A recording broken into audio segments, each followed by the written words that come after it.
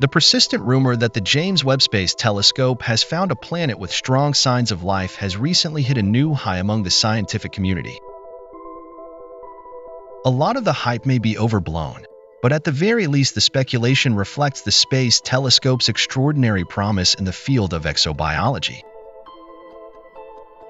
Though a NASA official told that no definitive evidence has been found so far, they acknowledged the possibility of a huge discovery on the horizon would take years' worth of follow-up research to confirm.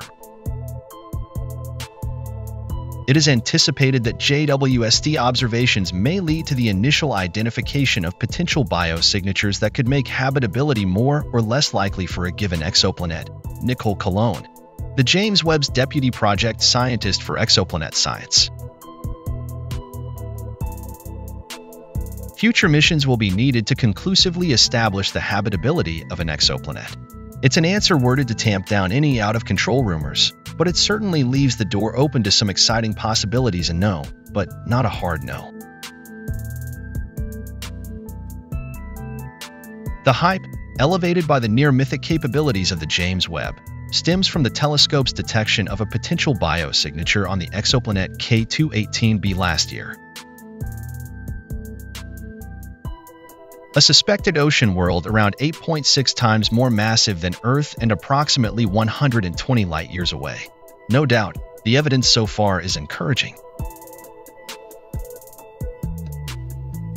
The biosignature detected on K218b is a molecule called dimethyl sulfide, a smelly substance that on Earth is produced only by living organisms. That's a huge clue that this Hycean world, one with oceans and a hydrogen-rich atmosphere, is potentially home to life. Even better, the exoplanet lies in its star's habitable or Goldilocks zone, meaning the surface is neither too hot nor too cold for life as we know it. But the evidence, as Cologne said, isn't definitive. More observations, perhaps with entirely new instruments, will be needed to confirm the detection. Moreover, it's possible that dimethyl sulfide can be produced without life.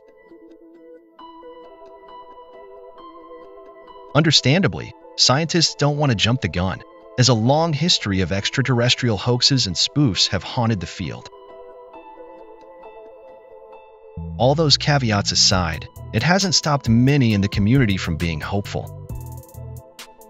I think we are going to get a paper that has strong evidence for a biosignature on an exoplanet very, very soon, said Rebecca Smethurst, an astrophysicist at the University of Oxford.